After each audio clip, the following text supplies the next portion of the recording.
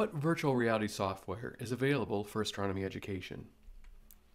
Shortly after the first Oculus developer kit came out, the Worldwide Telescope software included a VR option for scientists and educators to make 3D tours of space.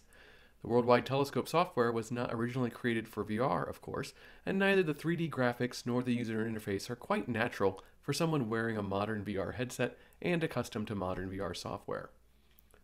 More recently, Google is making real data from Mars available for browsing with VR using the WebVR protocol.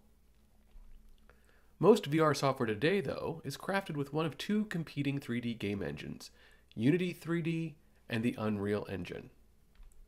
In 2014, one of my own graduate students used Unity 3D to create a prototype program, Luna, for the Oculus Developer Kit 2 with an attached leap motion system that placed users high above the Earth's North Pole and showed the moon moving through its phases around them.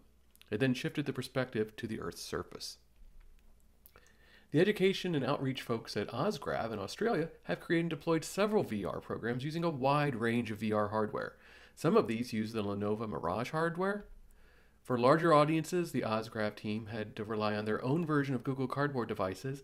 These are cheap and suffer from the relative lack of immersion and potential for nausea that comes with most smartphone-based headsets, though. There's a lot of off-the-shelf astronomy education VR software available in the Oculus Store and on the Steam Store. Shortly after the debut of the Oculus commercial version, several small companies created low-cost Tour the Solar System VR programs.